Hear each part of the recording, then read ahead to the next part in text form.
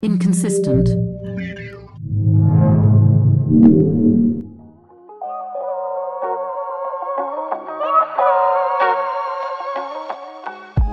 What's going on, y'all? This episode is a two-part series, so if you want to check out the second part, the link will be in the descriptions below. Don't forget to hit the like and the subscribe and leave a comment. Let us know. Enjoy the show. You gotta cover that hole, bro. Oh, you're such a nervous Nancy. Nobody even cares. Louis who? Louis. First, let's start with Louis. First, spell that correctly. L-U-I-Z. And then his last name is M-U-N-I-Z. M-U what? M-U-N Munoz I-Z? Munoz Martin? I think that's it, yeah. Not Martin, but Martin for some reason. It's weird like that. Who is he, yo? Who is this guy? I just realized that 1/16th is named after him. Let's read about it. Take a second. Jose Luis Alberto Munoz Martin. February 1898. This is the lesson of the day, everybody. Pay attention. Was a Puerto Rican journalist, politician, statesman, and was the first elected governor of Puerto Rico, regarded as the architect of the Puerto Rican Commonwealth. Very interesting. Okay. Even though I probably won't agree with his politics because of what that says there. He's the architect of the Commonwealth, which I'm assuming... Look up, leave the name there, and then just put a space and then put Albizu Campos. This nigga's not going to spell it correctly. Go ahead. Look up what? Just put a space, put Albizu. Yeah, what does it say? Pedro Albizu Campos, right there. If I remember correctly from the book, okay, when Albizu Campos came out of jail the second time, this is the guy. This is the guy that was the governor at the time. I only remember because once you said all that stuff and you started reading, I was like, I remember this guy now. He's from the book, the War Against All Puerto Ricans. I remember. Yeah. So he was the one that was like tortured, wasn't he? Albizu Campos? Yeah. Albizu Campos. No, I'm not talking about. Yeah, I'm not talking about the other Luis guy. Munoz was the governor. He was the governor while all that was going on. Yeah. So I think they used to be cool. I'm trying to remember. It's been a long time since I freaking read this book. They were cool, and then Albizu Campos went to jail. This guy kept going in his political career, and freaking basically made Puerto Rico what it is right now, a welfare state. So he went the other side. Albizu went for revolution. Albizu Campos went the route of Che Guevara and then what's the guy from Cuba? I forgot his name. Castro. Yeah, what's his first name? Fidel Castro. These guys are all revolutionaries. They wanted to fight for the people, fight for the country. Although I disagree with a lot of their politics, their sentiment, I understand it. They wanted their people to strive on their own 2 feet. Right. And Che died. I think he was actually Argentinian. He wasn't even Cuban. He was just a revolutionary. He fought. Cuba got it. I think Che actually spoke in Puerto Rico a few times, if I remember correctly. And Albizu Campos, America just crushed them. I mean, they were wilding though. The Nationalist Party they tried to kill the president. I think they went into when the riots took place? The freaking, when they went into Congress, the state capitol, and they started doing all that. If I remember correctly, in 1960 something, Puerto Ricans from the National Party went into the Capitol building and started shooting. It was like 1960 something or 1950 something. I can't remember. We're going into something I'm not prepared to talk about, but because we looked it up and figured we'd talk about it. Puerto Rico officials hopeful of progress on statehood. That's horrendous.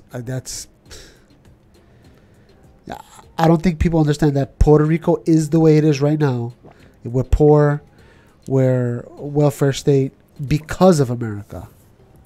What I don't understand is what do they hope to gain by becoming a state? They're like, oh, we're going to be like New York. No, it's not going to be like that. We're going to be like Alabama. We're going to be like West Virginia. That's what it's going to be like. It's going to be a poor state that gets no help from the government. Well, the thing about that is that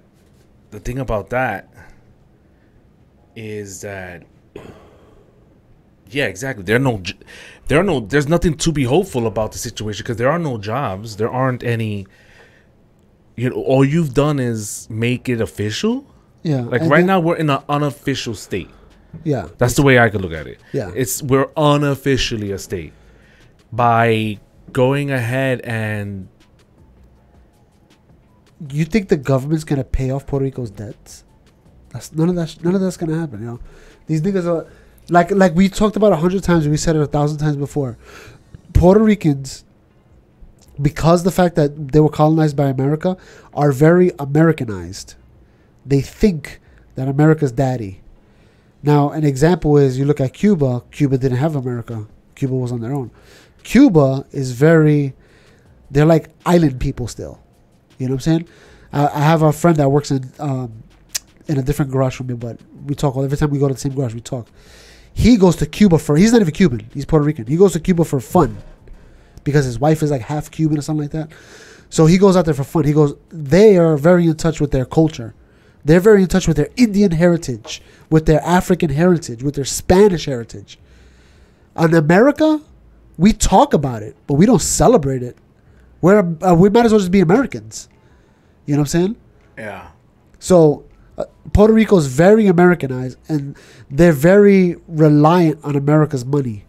We want welfare. We want Medicaid. We want this. In Cuba, they don't think like that. In Cuba, they're like, we got to turn this washing machine into a motorcycle because we got no money. You know what I'm saying? Like, they're like, we got to figure this out on our own. That's hilarious. You know what I'm saying? I feel like I know at least 5 cousins that done that. Did it freeze? No, we're good. You can talk. Yeah, we're good right here. All right. So. Yeah, so like that's my disagreement with this whole becoming a state is Puerto Ricans are not going to learn nothing. I'd rather my kid learn the hard way than not learn at all. One would argue, though, that,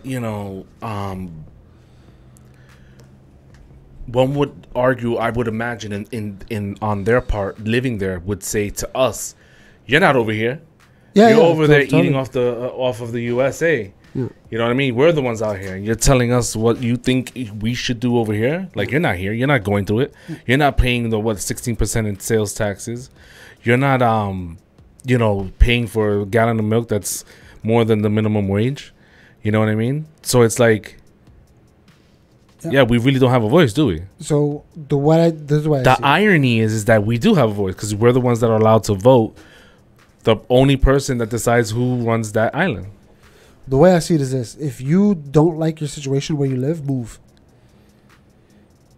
You know what I'm saying? Puerto Rico's in a rare position in the world, where if we become independent, America's not going to leave us alone. America's right in our backyard. You know what I'm saying? It's not like that's the end of Puerto Rico. Like, we're going to be with constant trade with America. Tourists are going to be going in America. It's almost like... You mean to Puerto Rico? No, to Puerto Rico. So American tourists are going to go to Puerto Rico. It's not going to stop. American companies already are tied to Puerto Rico. They're not just going to leave it. So Puerto Rico's in a position. Look up how much it costs a container to ship to the Dominican Republic. Ship a container to the Dominican Republic. Okay. Yeah. If I remember, I don't know if you can look at pictures too. I think I saw an image of it. Versus Puerto Rico, you can look up too. Look up images. I think I saw a nice infographic. Shipping. Oh no, you put cost of shipping container to Dominican Republic. Put versus Puerto Rico. Puerto Rico right there. Boom. See if there's a image. Go to images. I saw a nice picture that showed the example. Oh, see what? No, they're just like pictures of containers, I guess. Damn. See if you can find something on all while I'm talking about it. Maybe take out containers. Yeah, do that. Nothing. Is that the price right there? That graph on the bottom right corner? This one? No, you already exited out. That one right, the bottom right corner right there. Boom. What does that say? Those are prices? Let's see. Economy of Puerto Rico. Nah, you know. Oh, is that it? Anyway, I'll just say it because we're going to kill time here. To ship a container to the Dominican Republic costs about $1,000. Okay? That's the cost to ship a container from the Americas to the Dominican Republic. Mind you, the Dominican Republic is not that far from America. Okay? The Dominican Republic is right there. Okay? $1,000. To ship the same exact container to Puerto Rico, which is closer, and it's a Commonwealth of America, costs about $3,000. It's 3 times more to ship to Puerto Rico than it is to the Dominican Republic. This is why I would tell you to save whatever you're going to talk about and then just send it to the chat, and I could have pulled it up. I have something too, but that's for another episode. But my thing is that the reason why it costs so much is because of the Jones Act of whatever year, I forget what it is, but look up the Jones Act. And also the taxes and fees that America charges. Because we're not allowed, Puerto Rico is not allowed to receive any shipping from anywhere in the world unless it goes through America first.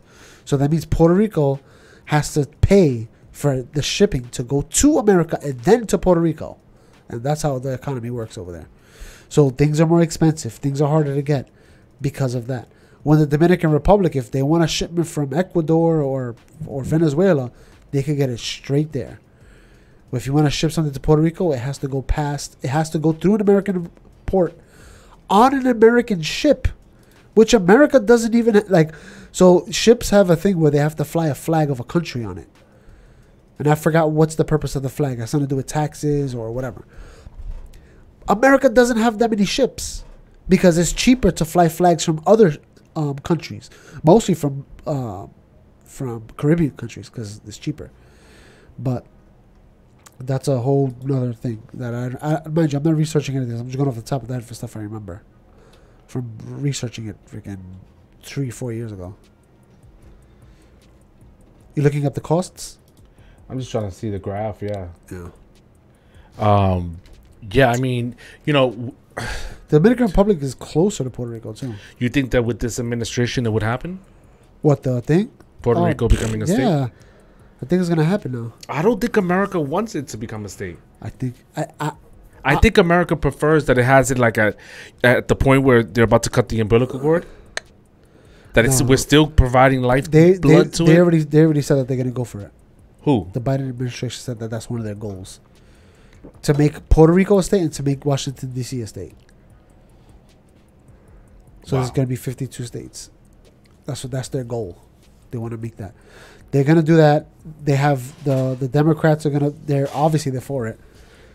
The governor of Puerto Rico is definitely gonna go for it because none of these people have pride. What do you mean by pride? Like, what you're gonna lose? You're gonna lose your country status to become a state. You know why Hawaii used to be a country? Hawaii used to have they had their own king. Okay, Hawaii had a king. I think, if I remember correctly, a company kidnapped the king. And look it up because I may be remembering wrong. Either they kidnapped the king or the princess or something like that, and somehow America helped them, and America convinced them to become a state. Now, don't get me wrong. If you look at Hawaii, they have their own culture, they have their own language, they have their own this, their own that, which is beautiful. I love it. It's fantastic. But they're not their own country. They're not their own people. They have to bend the knee to the American government.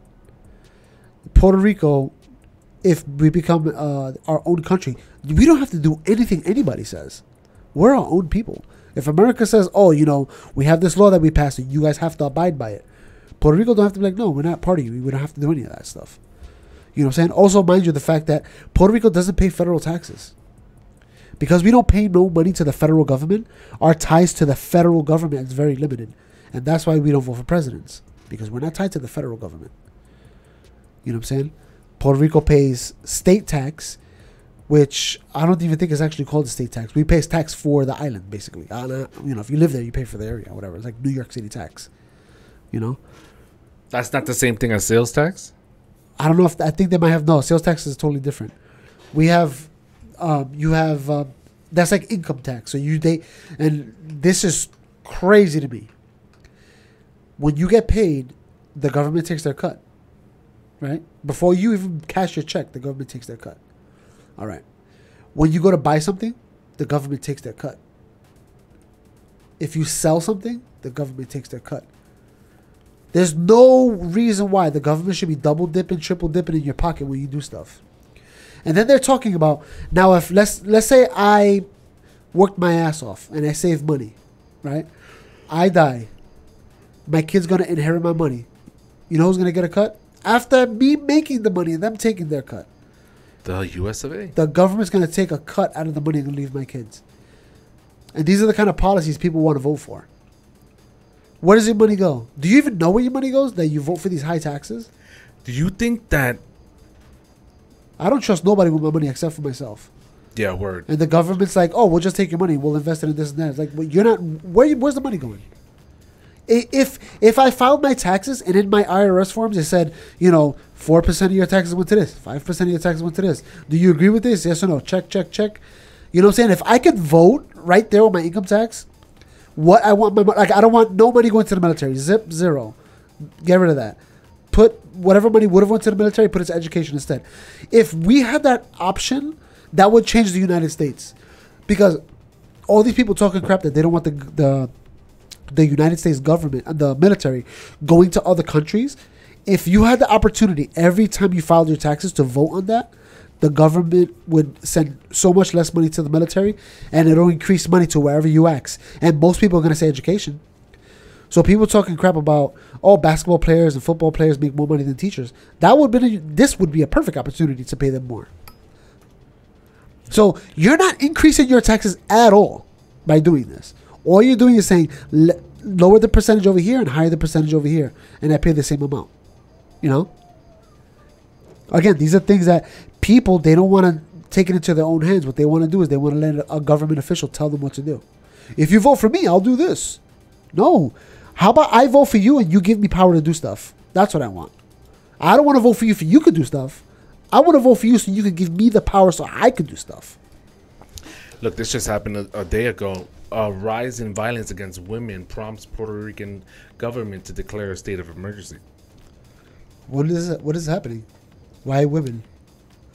Are they spreading COVID again? Are these women spreading COVID? Also, there was a woman that was she was murdered, bro. In response to a rise in murders and assaults against women, Puerto Rican governor has declared a state of emergency for gender violence in the U.S. territory, drawing attention to what he describes as the consequences of systemic machismoism. I read that a little extra. Inequity, discrimination, lack of education, lack of guidance, and above all, lack of action. Gender violence is a social evil based on ignorance and attitudes that cannot have space or tolerance in Puerto Rico that we aspire to.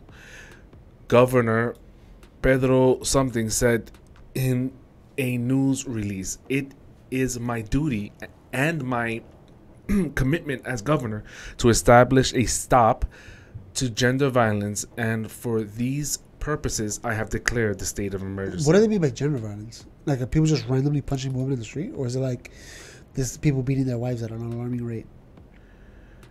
More than 1 in 4 women in the Caribbean and Latin America experience intimate partner violence in their lifetimes, according to a recent study by the Organization for Economic Cooperative and Development report. The Miami Herald, a watchdog group, the Observatory for Gender Equality, counted 60. I can't even pronounce that word.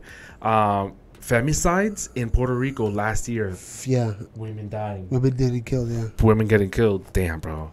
Last year, a 62% increase from the previous year. I think this might when he says machismoism is this idea that the male species is superior to the woman. Yeah. You know, and if a woman cheats, then she needs to get punished. She needs to. That's basically what they're saying. Yo, you just make it so colorful. Yeah. But you understand what I'm saying. No, yeah. And you know, it's sad that that's a thing there. Yeah, I mean, like he said, like I think that's a correct assessment. It's lack of education. People don't know no better. They only know what their parents did. You know what I'm saying? That's all we know. You know, but it used to happen a lot out here. Yeah, it still happens out here. Yeah, but I feel like it's like not as much. Not in our circles. It still happens out here though. It definitely by all means. I mean, bro, it happens. But I feel like when I think back, I'm like the 90s, the 8. You know, oh god, yeah. You see that right there? Oh snap! They're trying to get your money. I feel like wow, I feel like it's gotten better. It's still there. It still exists. It's still a thing, obviously. Yeah. But I feel like in Puerto Rico, I mean, the numbers are there. A 62% increase from the prior year. That's insane. Yeah, but it says a femicide. What is that? Like, that's a very, like, is it just women getting murdered? Because... Femicide. Let's look what the word. What if... Femicide. No, but I know what it means. I'm just saying, what do they count? It's almost like saying so many people died of corona. But they didn't really die of corona. They died because they had hepatitis B and corona. They got hit by a truck and corona. So it's not that the corona killed them. It's that they had other issues, but they also had corona. So my thing is that do they saying 62% of women died? 62% of women got murdered, right? How many of those murders were actually boyfriends killing their girlfriends? Sunday's emergency declaration seeks to elevate and focus the government's response. It follows the high-profile death of Angie Naomi Gonzalez, a nurse and mother of 3 from Barranquetas, whose partner of 16 years, Roberto Rodriguez, allegedly admitted to her murder. Wow. According to police. So put him in jail. Throw a freaking book at him. That'll teach people. What the hell does that have to do with white supremacy? What do you mean? What are those? That's from one of the riots. This picture? Yeah. What's the title of? There's a title above it. Keep reading. What is that? Why is that picture there? I don't know. What is that? Read that right under it. Yeah. Bro, that is so far away. Jeez. See if I can get it there. A September 2020 protest led by the activist group Feminist Collective demanded a response to the gender-based assaults and murders and disappearances. They're using tiki torches. That's in Puerto Rico. That's crazy. That was a big visual for the white supremacist march or whatever they called it, whatever the march they called it, where the white people were marching with the tiki torches, whatever. Yeah. That's sad. Pues, ¿qué se va a hacer? That's sad. That's sad because it's lack of education. It's, like I said, it's people that just don't understand. Yeah, I mean, I don't see a resolution either. I see Puerto Rico, like you, I see Puerto Rico becoming a state and just dwindle from there. It's just going to become a state. It's going to be a background sound. Because if you really think about what Puerto Rico can bring to the table for the U.S., what is there? Welfare. Nothing. I'm telling you, y'all, it's gonna be a backwater state. It's gonna be like why is New York on the map? Why is New York very popular? Because we have money here. You know what I'm saying? We got tourism attraction. We got the financial district. We got, you know what I'm saying? Why is California on the map? Why is Texas on the map? Why are these big states on the map? Florida, Pennsylvania, which is not even a freaking massive state. Pennsylvania is on the map. When do we hear about West Virginia? We only hear about West Virginia when it's time for elections or something bad happens. Puerto Rico's going to be like that. Nobody's going to think about Puerto Rico. Look how it is now. If forget about being a state. Puerto Rico is a United States territory. It's a Commonwealth. Why isn't America helping Puerto Rico right now? Right? America's supposed to look out for Puerto Rico. Why aren't they doing it right now? There's no investment. Why don't that exactly? Why don't they? What makes people think that if we become a state, it'll all change? Nothing's gonna change, yo. Nothing's gonna change. You're gonna get taxed more. You know what I'm saying? That's what's gonna happen. I wonder if we could.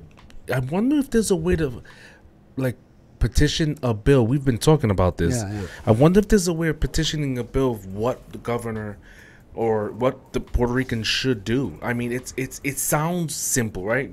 We say it like it's 1, 2, 3. It's not going to be easy. No. Going independent is not going to be easy, and especially when you don't have educated people that can't figure out that they shouldn't be killing women. Well, look, they had a group in New York City called the Young Lords. Well, years ago they were fighting for the Puerto Ricans in the community in New York City, in Spanish Harlem, right? They expanded. They were doing the thing. Everybody hears about the Black Panthers. The Black Panther Party fed the homeless. They cleaned the streets. Young Lords did the same exact thing for Spanish Harlem. Okay. They decided we need to go to the motherland and help out Puerto Rico. You know what happened? Nothing. They got dissolved into nothing. They didn't get the respect from the Puerto Ricans because they were from New York. You know what I'm saying? They weren't born in Puerto Rico, so you're not Puerto Rican. You know what I'm saying? Right? We hear that all the time. We're New Yorkers. You know what I'm saying? That's how they look at us. I go to Puerto Rico, they're like, "Oh, you have such a cute accent." Because when I speak Spanish differently than them. You know what I'm saying? I have an accent to them. You know what I mean? They're like, "Oh, you sound like a New Yorker." What was that noise? That was my. That's your phone? No, I don't even know my phone's actually. Oh, shit. No. I was like, that's not a sound. That was outside. That's not an Android phone sound. I mean, iPhone. Sound? No. That's an Android sound, right? It's probably the guy sneaking in your backyard. Well, thank God that you're here to protect me, Noel. Yeah. It's almost like it's pointless with Puerto Rico.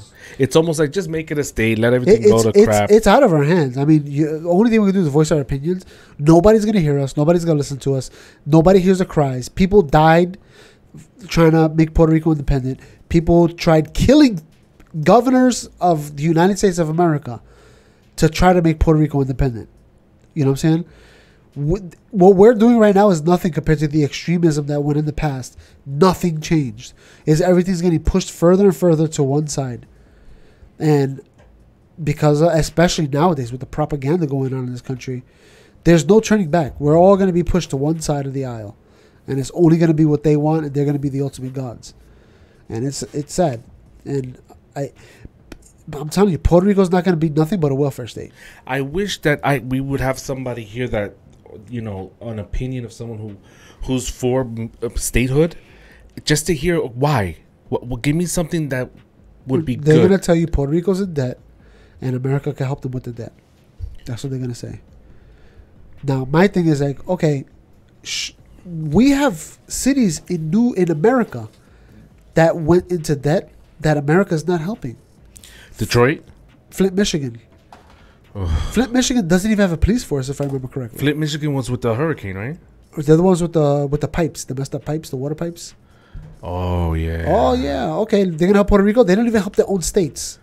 What was the other state? Katrina. That was, remember, George Bush doesn't like black people. Remember that?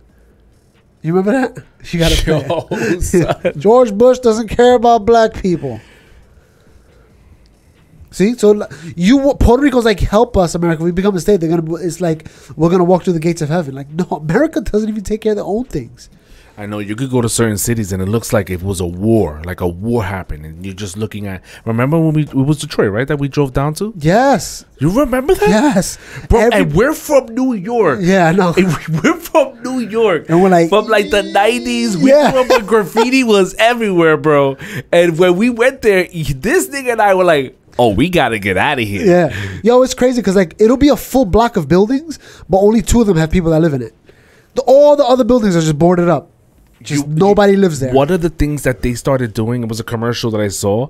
One of the things that they started doing, I don't know who exactly it was. Sorry. They started bringing lights back because remember it was also dark. It wasn't like lights and stuff. Yo, it was insane. It was like we're gonna get raped, bro.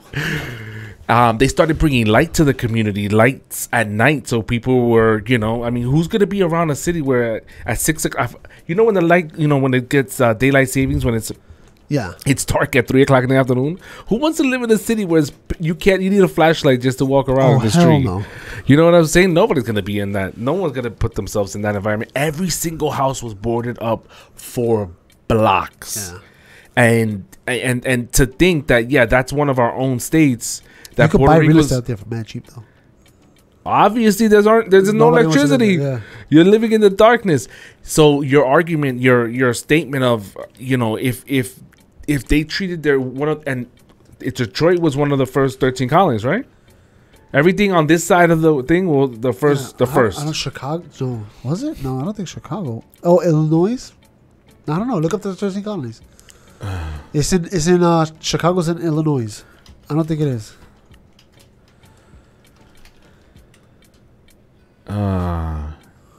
What were the 13 colonies? Let's see. I don't think. One moment. Hey. All that. Oh, she probably heard me asking the question. All of them, bro. What do you mean all of them? What does that mean? What was the name of them? Just look up a list, bro. I know, right? Hold on. I gotta go back. This thing is destroying. Murder. This thing is. Look at the ads. Right there. The 13 lists. Yeah, boy. I wish they would just give me a list. I wish too. Right there. You can just read them off the map. Let's see. Oh, right there. That's not it. That list right there with the map. Delaware, Maryland. No, it's not. Definitely not Illinois. Illinois is all the way to the left. Where is Detroit? It's by the Great Lakes, up that way. Detroit? Yeah. What? Detroit is up that way towards Canada, to the left. Just go to Google Maps. I want to. Right there. Zoom out. See the Great Lakes right there towards Canada? Bang. Oh my gosh, bro. Oof. Way off. Way off. I think Mike lives around there somewhere. Yeah, so it definitely wasn't. Definitely wasn't. Look at Virginia. Is there West Virginia there? No, not yet. Virginia, North Carolina, South Georgia, Maryland, Delaware, Pennsylvania, New York, Connecticut. Wow. And they want to make Washington D.C. a state. Washington was set apart so it could be independent from the states, from the United States, to be its own entity. That's why it's called the District of Columbia. Separate from the United States, from the states, the actual states. I think Washington D.C. is actually federal property. But what are you looking at here? Top officials in Puerto Rico say they believe they can make progress towards statehood after voters on the island approved a statehood referendum, and now that Democrats control Congress and the White House. In interviews, the governor, Pedro, I can't pronounce his name, and resident commissioner, Jennifer Gonzalez Colon, said they believe that they can build bipartisan support for statehood measures in the White House this year, though both acknowledge the uphill fight such a bill would face at the Senate. There's no way the Senate's gonna go for it. Check. I think the Senate is Democrat now. The Senate is Democrat? I thought Look it up. Let's see. State. Look it up. Senator Robert Blake. Senate. What am I asking? Senator party. Senator, but Senate party affiliation. I don't know how you look that up. What it says? party leader. Usually it's like an infograph that shows you like by color. Really? Yeah. You gotta look at images though. Let's do Usually something images. quick like that. Picture book. Oh my gosh. Oh, but you put leaders. It's only gonna show you the leaders. Oh, Jesus Christ. That's a pendejo. Just a bunch of old people. Right there, bong. See that? You can see. Ooh, It's is that recent though? Oof.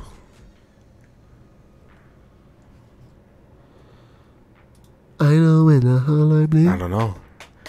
Here we go. 20, right there.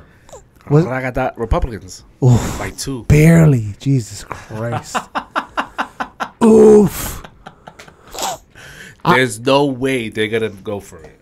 I don't like when one party has all three branches, or all three. The two houses in the. Oh gosh, and the executive branch, because then they do whatever the hell they want. I like opposition. I don't care who the opposition comes from, as long as there's one. Somebody has to stop them. You know what I'm saying? Like, yo, you guys are wilding, or you know what you guys are saying is all right. We'll let it go. Because then in that case, if the opposite team says you guys are all right, let's go, then I know it's a good thing. Yeah. You know, but if the opposite team's like, yo, y'all wild, it's like, all right, now we need to talk about this. You know what I'm saying? Apparently, what's going to happen now with this is what I saw. I only read the... Wow. The question of status has been a fulcrum of Puerto Rican politics since 1950, but a 2016 Supreme Court decision effectively rendering the notion of Commonwealth status added new urgency to, the debate. Again, I don't hear any good positive argument of Puerto Rico becoming a state. Yeah. Not for Puerto Ricans, and guess what? Not for the United States either. Yeah, United States doesn't get it. That's what I'm saying. Like, but mind you, the Democrats, all they want, they're very... So this is what you notice about... You're going to look at look at the last 4 years of Trump. Think about the years before that, for some of you guys that remember that, with Obama. And now look forward to Biden. You're going to see Democrats do things to get votes. Republicans do things to help the people that they have. Whoever those people are, they want to help them. Democrats, they want to help. They do want to help. Don't get me wrong, they want to help. But they mostly do things because they want votes. They want to stay in power. They want to keep more power. How can we get more power? How can we get the votes? Does it take me bringing Jay-Z and Beyonce on stage to get votes? Because I'll do that. I got hot sauce in my bag. I'll say whatever it takes to get the votes. You know what I'm saying? When if you listen to, let's say, somebody like Donald Trump, he don't care how you feel. He don't care if you vote for him. I'm gonna do this for my people. If you want this too, come join the game. You know what I'm saying? And that's the difference I see. Democrats are very big on show. You got to join the party. If you don't join the party, you're a bigoted homophobe. You're this, you're that, and the third. Republicans are like, I don't care what you believe in, if you believe in these values and if you vote for me, I'll pass those values. Then come on board. I don't care what you. That's why when people like when Donald Trump, when he first run for president, they're like, the guy from the KKK or something. Let's like say he said he's going to vote for you. What do you say? He's like, I don't care what you want me to say. Because it doesn't matter to me. I don't care. If I'm running for president and somebody says, I'm going to vote for him, I'm like, good, vote for me. I don't care. I don't care who votes for me. How about that? I just want to win so that I could make these changes. So when people are like, oh, white supremacists vote for you, what are you going to say? It's like, if it was me, I'd be like, welcome, welcome to vote. Vote for whoever you want. I don't care who you vote for. How about that? Okay. I think that's madness when people say that. Or you're going to leave out one section of the population because they don't think like you? You know what I'm saying? And then you're saying that you're going to be the president of the entire country. I'm the president of every single person here except for these guys. I don't want them. You know what I'm saying? Now, I could understand if they're not Americans. That you could be like, I don't want them because you're not their president, right? Yeah. You're the president of the United States. So if they're not Americans, like if British people came here, you'd be like, I don't care what you think or whatever because you're not part of my country. You're welcome to stay here as long as you want, spend the money, buy money, whatever. But you're not American, so you can, your opinion doesn't really count. I just think it's madness the way people think about things. Like automatic, if you have a red R next to your name, you're a bad guy. But if you have a blue D, you're the good guy. That doesn't make no sense to me because there's bad guys on both sides, there's good guys on both sides. So this was a question that popped up in our conversation just now. I was wondering, since affiliation, what the history of governors. The Whig Party, all right? That's the party we got to bring back. The Whigs. The Whigs. Oh, you don't know. What are you looking up? I'm looking up the president. I'm thinking about the presidents. Yeah, I'm back in Puerto Rico. So I'm looking here at the governors since Luis Munoz Marin, all the way till now, what their party affiliation has been. Mm-hmm. The first dude was independent. And then you have, I'm going to just count the Reds, the Republicans, because the rest are going to be blue. 1, 2, 3, 4. 4. Out of how many? Out of 14. Oh, wait, not even. Hold on. Look at the year. What does it say? August 9th, 2019 for the lady? Okay, now what does that say on the bottom? The one after all that. That right there. What does that say? Why is her separate? I think it's, I don't know. That's a good question. After the resignation of this guy, she came back in. So she had it. So it's not 4. It's 3. She came back. It's 3. Out of 14. Out of 14. No, she didn't come back. She's there. No. It is 14. It is 14. They're just mentioning here because she's the first person who stepped into because of her resignation. No, that's what I'm saying. It's not 4 Republicans out of 14. It's 3 Republicans out of 14. It's 3, yeah. Yeah. But it's the total is 14, like it says, obviously. So it's interesting, right? So already we've looked at it here. We've seen what we're talking about right now. The cities that are run by Democrats for a long time are always bad. Bad things always happen to the community. Puerto Rico's poor, they're a welfare state. Chicago, horrible. Grand violence, poor, welfare state. New York City, going bankrupt very soon because of the Democratic... yeah, look, it breaks it down. Hold on. It breaks it down right here. The Democratic Party, there was 10 of them. The Republican Party, there was only 3. And 1 independent. Yeah. So, New York City, what's another one? California is wilding right now. California is wilding right now. Things are going hard. People are leaving California in droves. People don't want to be in California anymore because the I don't know why. I honestly, I don't know why. And I really need to talk to the Democrat to hear their logic behind this. Why is it that people that are Democrats think it's okay to suspend rights for things? Right? So, like, a Republican will be very... You got to really be some extremeness for a Republican to be like, all right, we got to suspend the rights for this person. Okay? It has to be super extreme. Like, what do you mean by suspending people's rights? Give me an example. What rights are being... All right, I'll give you an example. There's a school shooting. We need to take away their guns. When the Republicans are like, we don't got to take away the guns. We need to find out why the guy shot. It's a specific guy. You know what I'm saying? He could be crazy or whatever. So, you know, he could be a terrorist. We need to find out reasons. We can't just say take away everybody's gun because there's one guy did something. Because why? Because guns are a Second Amendment right. We can't just take them away. Freedom of speech. Democrats are very big on shut them down, deplatform them, take away their ability to talk, right? First they said, take them off of Twitter. Whoever this guy is, this imaginary person we're talking about that you don't like the way what he says, take him off Twitter. Twitter's like, fine, we'll take him off Twitter because everybody, the Democrats are all for it, all the liberals are for it. Republicans are like, you don't want to talk. If they don't allow you there, why don't you join our platform? You can talk over here all you want. We don't care. You're an American, freedom of speech. As long as you don't do anything illegal, you're good to go. And then what happens? Republicans are like, wait, they got their own platform? Take away their platform. What is the name of the platform? Parler. Take off Parler. And it's like you're literally cutting things off. Why is it okay? If a Republican, said, if a Democrat says something about a Republican, they'll talk a lot of crap. Don't get me wrong. But they'll never be like, we're going to take away his rights. And I think if a Republican senator, governor, whatever say we got to take away their rights, other people would step in, hopefully, and be like, no, you can't do that. That's unconstitutional. You can't do that. Don't even think about going there because that's a slippery slope, and you're going to start doing that. It's going to start a whole process of stuff that we don't want to deal with. You know what I'm saying? Once you take away one person's rights, it gives you the ability to be like, well, then if we could take away his rights, why can't we take away that guy and that guy and that guy? It becomes a slippery slope, you know? And you're seeing that now. Apparently, Tulsi Gabbard, you can look it up. Tulsi Gabbard's trying to tell everybody right now that the Democrats are going to start a mass surveillance on people that call themselves Republicans online. You don't know how to spell Tulsi. Hell no. Tuli. ULI. Oh, just had it. You just had it. Tulsi Gabbard. What did you keep going? Just look it up in the news. It should be one of the top stories.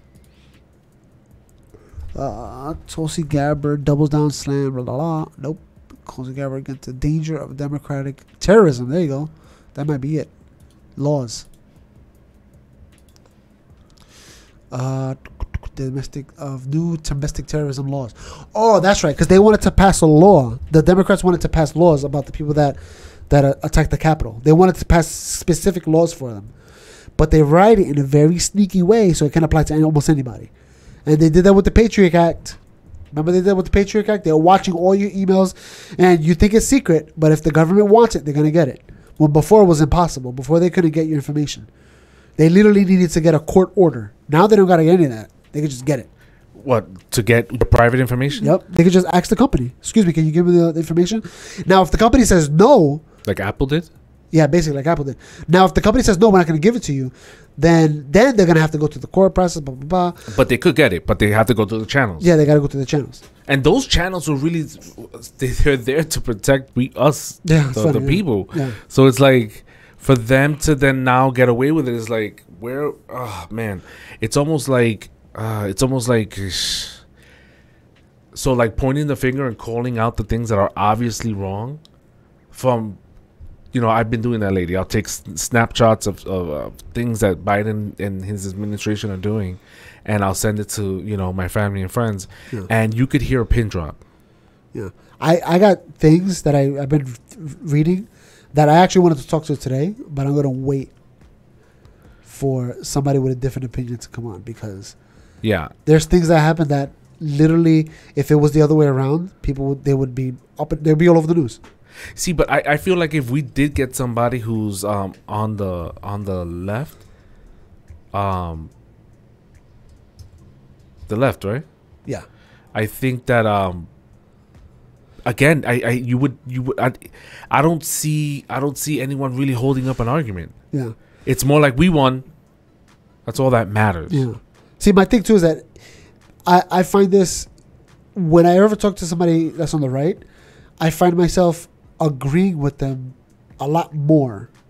Like we're able to have like a conversation. Like, and for some reason, if they disagree with me, once we have a conversation, we kind of either, I see your point, or maybe I'll change my, I see your point, or we both agree, yeah, we're not gonna agree on this. You know what I'm saying? But if I ever argue or have a conversation with somebody from the other side, they immediately go to racism. And it's like annoying. It immediately goes to racism. It's like, because, systematic racism over the 1,000 years, past 400 years, black people, blah, blah, blah. And it's like, bro, like, what we're talking about today right now. What's up? You know what I'm saying? You can't go to school? Who told you not to go to school? Your dad? You know what I'm saying? Who told you not to go? What was your dad? There are literally grants made for us. Yeah, that's what I'm saying. Like, take it. If you really want to take it. To say that the government is racist, it's just insane because there are literally programs. There's scholarships for people with left-handed. There's scholarship for people for all types of races that they could get federal funding for. But again, it's more like we've become so blue and so red. That's all that matters, the color. Yeah. You know what's crazy? We started the podcast looking up the guy's name. What was it? Luis Munoz? Martin? Whatever his name is. I drove down that avenue, the street that's named after him. I drove up Martin Luther King Boulevard, 125th. I drove up Malcolm X, Boulevard. I drove on Adam Clayton Powell Boulevard today. I drove over a Black Lives Matter mural. All of these areas I drove today, avoiding drug addicts, avoiding needles on the floor, You know what I'm saying? Avoiding that stuff. And every time I saw something, I would just be like, you gotta like go call somebody to come get it or whatever, because I'm not touching that crap. But all that, and then I go and I drive over here. This is not the best neighborhood over here. You know, say where I live at. It's not the best neighborhood in Staten Island, but it's not the worst. It's not as bad as that. And this area, the people actually care. They sweep the front of the building. They take care of the area.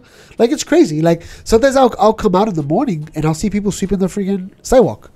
Because, you know, over here, the trucks don't clean. The broom trucks don't sweep the floor. The broom. He works for sanitation. He doesn't know what it's called. Alternate side? No, I know, but I don't know if people know what the thing is called. The broom trucks. They sweep the streets, you know? Yeah. They don't do that over here. No. But over here, it's clean.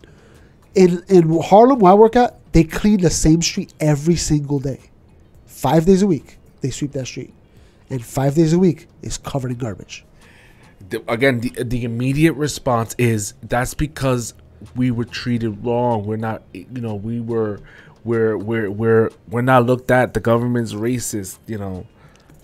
Yeah, so then I'm going to say the government's racist, so you're going to tell your kid to throw garbage in the street? Because the government's racist? Doesn't make no sense, right? I don't care what race I am. I'm not going to tell my kids to throw garbage in the street, especially if this is your neighborhood. Yeah. You know, it doesn't make any sense that you're going to dirty your own neighborhood for what? That's like burning down. That's why when the riots were taking place in New York, remember, with the George Floyd stuff, I was laughing that they were annihilating downtown Manhattan. I was like, that's how you do it. Not one business in Harlem, I think, got destroyed. Not one. They went downtown and they took that stuff because that makes more sense.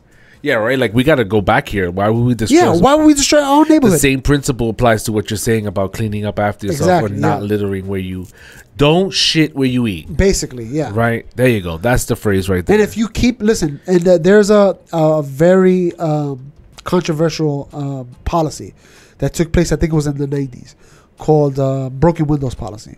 Okay. This is when Giuliani was mayor, and I think Raymond Kelly was the police commissioner.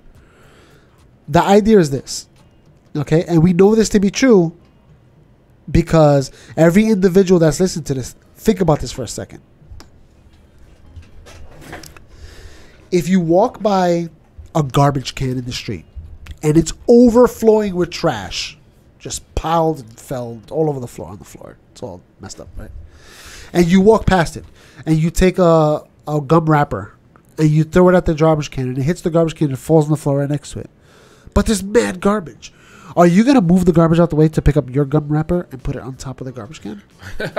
Yes. You know what I'm saying? That's not mine. This is mine. Most people don't care. They're like, oh, it's mad garbage anyway.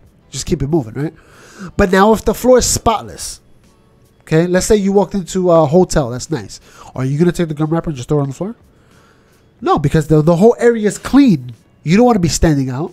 You're going to be like, I can't throw my stuff on the floor. But in the street, it's easier. In the street, I throw my cigarette on the floor. I throw my gum on the floor. No problem. But I'm not going to do that at a nice hotel because it's clean. That's the mentality that everybody has. Okay?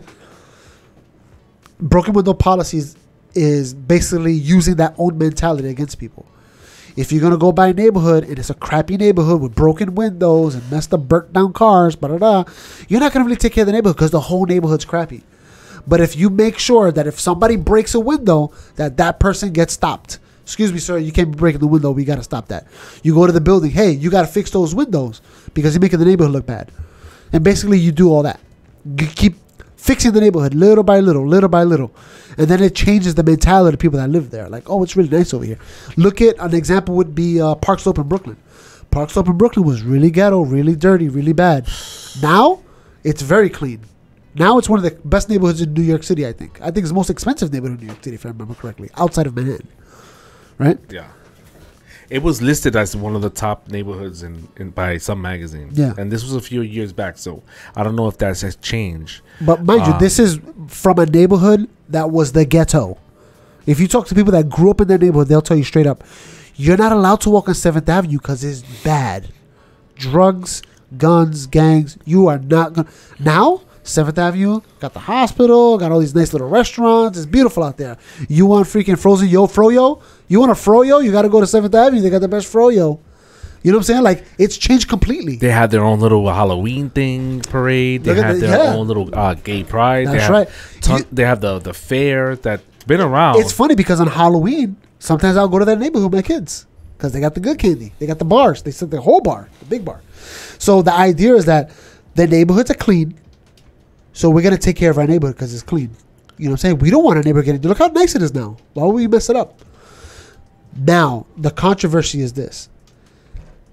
The police that enforced it, mind you, they did a huge hiring of police during that time too.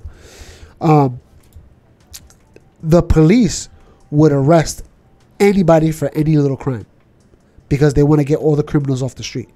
They look for any reason to lock up somebody that committed a crime. Where the guns at, right? I don't know how many people here grew up in New York City in the freaking 90s, 2000s. As soon as you get stopped by the police, where the guns at, where the drugs at? That's the first thing they ask you. Where the guns at, where the drugs at? One time I got arrested because I was hanging on the park. I was not drinking. We did smoke. I was not drinking. We were sitting at a bench. There were empty beer bottles under the bench that we were sitting at. It had nothing to do with us. Cops locked us up because we had open containers of alcohol. Oof. We were not drinking.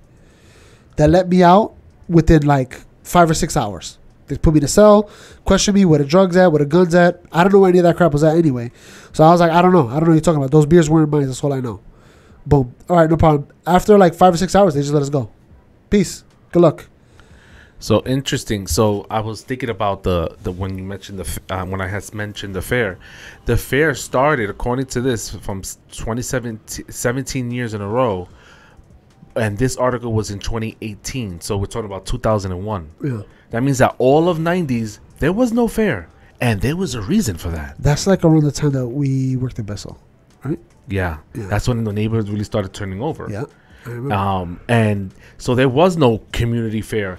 And after that, after they started cleaning up, really what happened in Park Slope was, you know, the transformation was unique. But nonetheless, you feel the vibe of, oh, this is a clean. You feel the vibe of this is a clean. Like when you went and traveled and you stayed at a hotel in another state, you know, and you saw how clean the hotel was, you were like, whoa, everybody, you know, keep don't touch that. Don't touch that. You know what I mean? And that came from, what kind of mentality is that, right? You know what I mean? That comes from a mentality of living in the hood. Yeah.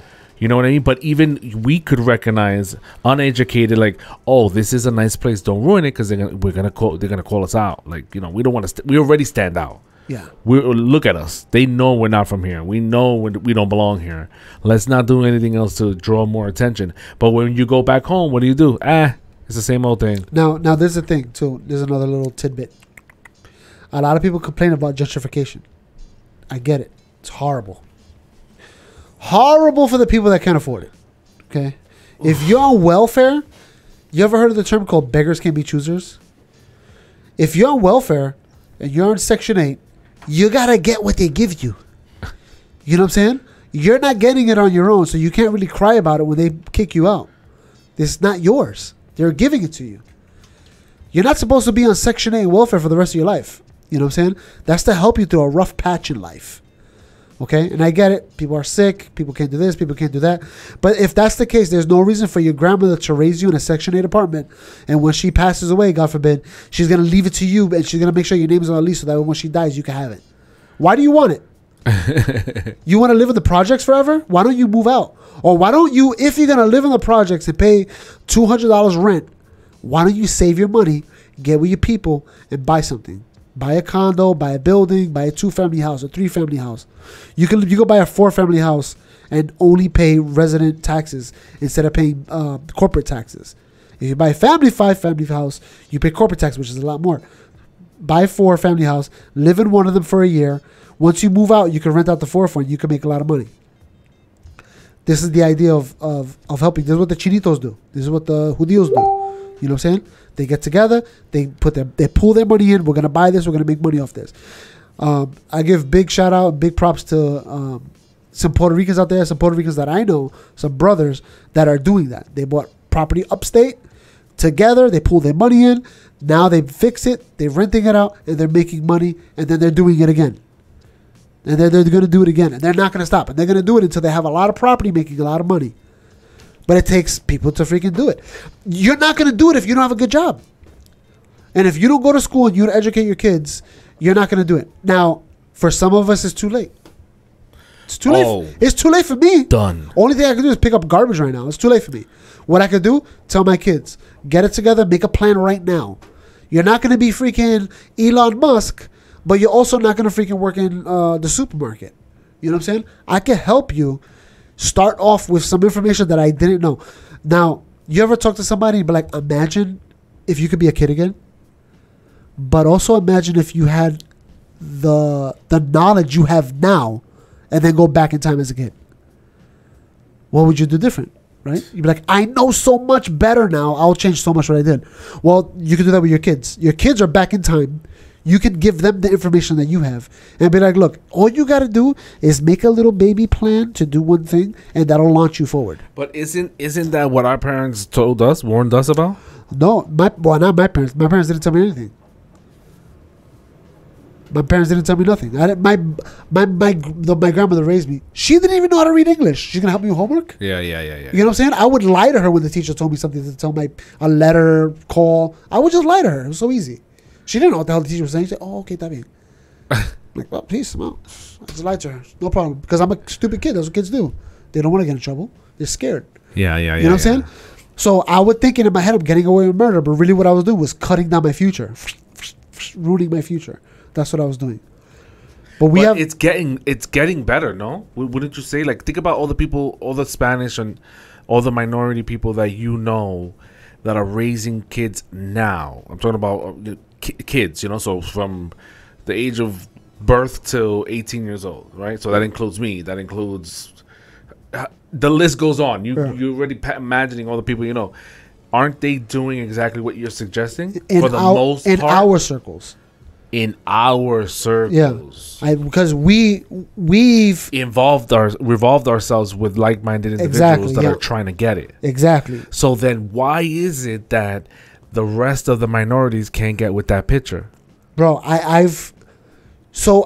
my tighter circle, I want to put myself in a group of people that we're going to help each other out. We're going to look out for each other. Whatever, we hang out, we do this, that. But then in a wider circle, I have people that are not on that mentality. And sometimes I go to their crib and I'm like, this is not the way you got to do it. That's not how you raise your kid. That's not my kid. I'm not going to tell you how to do it. But you yelling at your kid and embarrassing them in front of everybody, that's not the way to go. That's not the way to go. Because they're going to resent you when they get older. But it's none of my business. But you shouldn't do that. Know that now. You shouldn't do that. You should pay attention to your kids. You shouldn't be. Everybody in the house should not be drunk at the same time. When you got take turns. When you got 2-year-old kids running around at 12 midnight, that's not how you do it. It's interesting because I have neighbors and they're new, and most of the time, the noise that come up is insane. Have you heard anything? No, not yet. It's been quiet, right? Yeah. Where did they put those 40 kids? Where's the dog? The dog is not moving. Oh my God. They got rid of the dog. So I don't know what's going on, but yeah, most of that is just, and it's crazy because my landlord was talking about some of the difficulties that he faces because he applied to a certain program where he gets individuals to come in. They pay a real small fraction, and the state, I think, or the city pays for the rest. You talking about Section 8? I think so. I'm not 100% sure. Don't quote me. Section 8 is like that. So, and he was telling me how, my realtor is getting me these people. And he was saying, that he has to take them in. And most of them are young kids, young families. And he has to take them in because then what happens is I don't know if it's the program or if it's the individuals. Lawyers call and say we're going to sue for discrimination. It's horrible. Money's money. You're discriminating against them because of their economic, their age, and their economic background. And I'm like, what? So it's like he's forced to rent it to them or spend all this money on lawsuits. Yeah. That reminds me of my mother-in-law. The house next door, they built it brand new, the building. So it was like a 2-family house, 3-family house. Brand new. It's beautiful. They made it Section 8. It's... Cops go there because people are shooting guns next door. The front windows all broken. Like somebody broke it with like a hammer or something. And they just left it like that. Put a freaking... they lowered the window. They put a bed sheet. They closed it. And that's it. That's their cortina. And it's like... Curtain. He meant curtain. Yeah. But what I'm saying is this. It was a brand new house. And they destroyed it. So you can't be mad at... This is the... We were kind of talking about this one episode before. Where we were talking about like names. The Freakonomics show. That was like discriminating against names or whatever.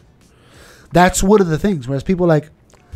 I rented to young Puerto Ricans, and when I did, they broke my window. My nice clean building was dirty. They had rats when they wasn't.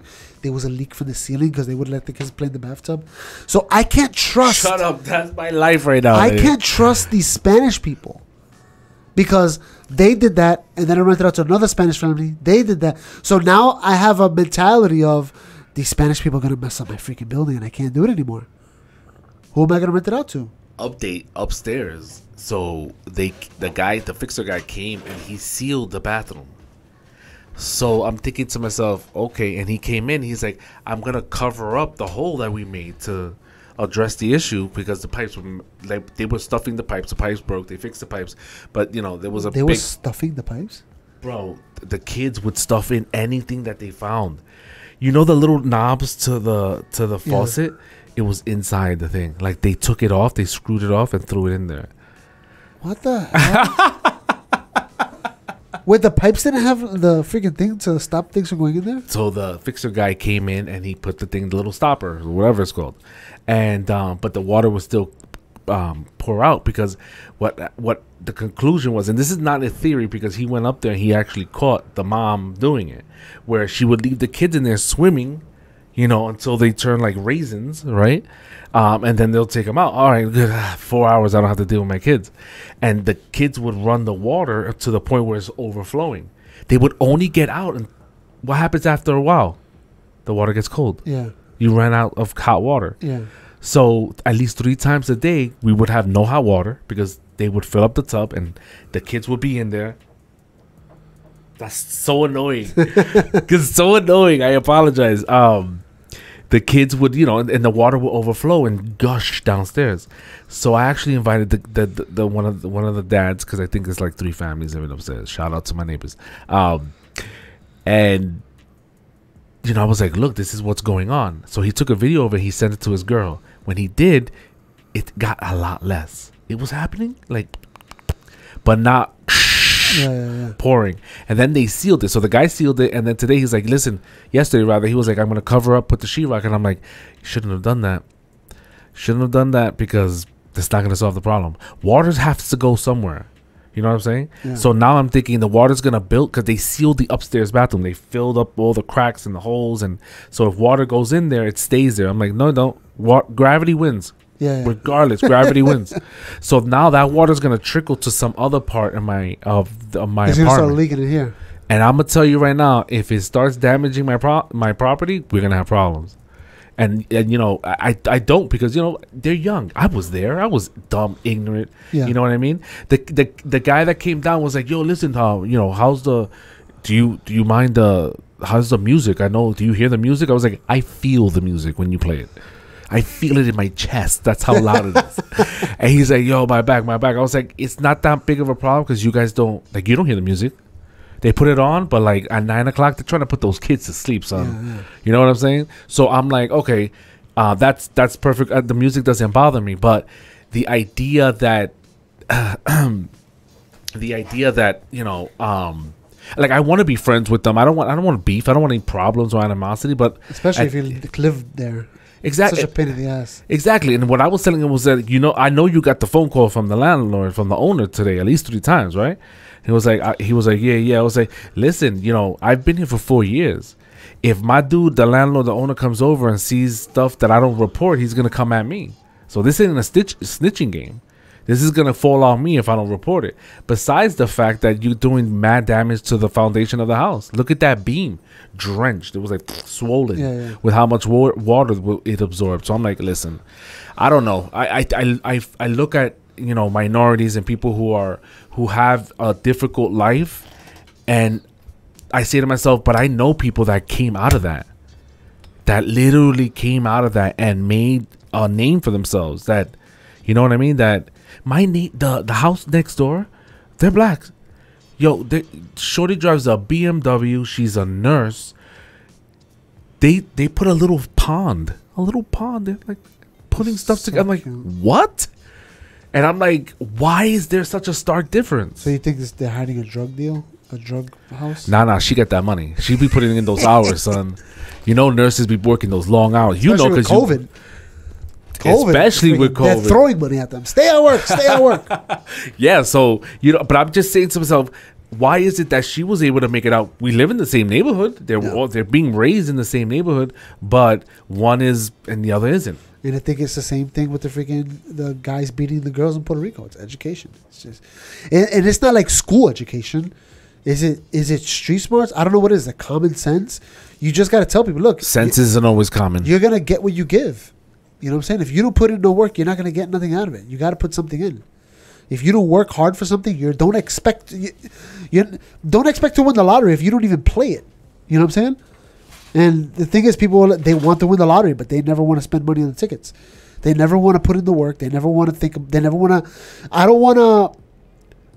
want to have a BMW, but I don't want to make money to get it. So what I'm going to do is I'm going to get a loan. I'm going to get the bank loan. I can't afford to pay it. They're going to put me in debt. They're going to take away my BMW. And now what I got out of it was debt. Instead of saying, let me put in the work, get a really good job so I can really afford it. But niggas don't want that. You know how many BMWs I see in freaking Harlem in front of the projects? It's like, why are you even here? Why don't you go get a nice house? Yeah, if you got the money, get the hell out of here. Don't raise your kids in this neighborhood. So they're building a Dollar General or one of the dollar stores. There's like 100 of them, right? Yeah. They're building one right down the block. They gutted the building. Brand new parking lot. They're putting the little bushes up nice and neat. That's nice. It hasn't even opened. Graffitied already. Graffitied. Yo, what up, everybody? If you like what you saw, please click on some of the video links on the side. And please support our channel by liking, subscribing, and leave a little comment. And maybe we'll respond back to you. And hopefully you'll be a guest on our next episode. And if you don't know, you'll get to know.